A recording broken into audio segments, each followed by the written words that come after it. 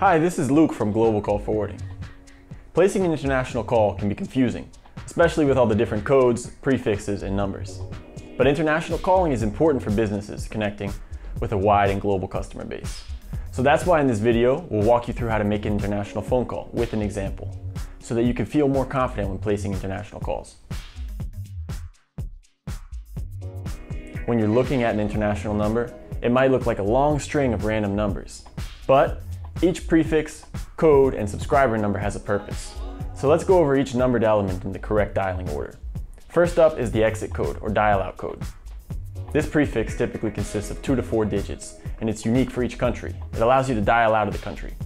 Basically, the exit code lets your provider know that you're about to call outside the country. So if you're calling a destination outside the US, you'll first dial the US exit code or the plus sign to place an international outbound call. Next up is the international prefix or the country code of the place you're trying to call, which typically consists of 1 to 3 digits. So you'll dial your destination's country code right after you enter the exit code. Find your international call prefix in our resources link below. Then we have the area or city code for specific cities, which is anywhere from 1 to 3 digits. This can also sometimes be a national prefix or a national code for countrywide numbers. This code narrows your call to a smaller geographic area within the international region you're trying to call, and it should be dialed directly following the country code.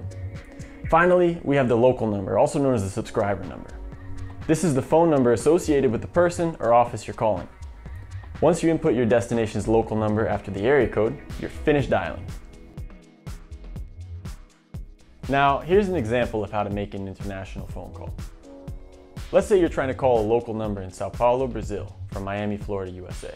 To make this international call, you're going to need the following: the plus sign, or the USA exit code 011, Brazil's country code or international prefix 55, Sao Paulo's area code 11, and the subscriber number. In this example, let's say the local subscriber number is 12345678.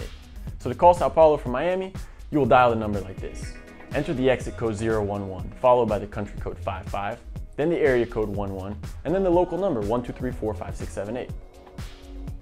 Now you know how to make an international call. But before we go, it's important to note that calling internationally can be very expensive if you don't use the right carrier. So consider looking for a reliable VoIP provider like Global Call Forwarding to eliminate high international calling costs.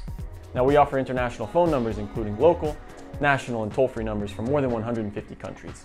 You can check out our country coverage link below to see if we cover your target countries. And to learn more, visit globalcallforwarding.com or call us today. We're here to help.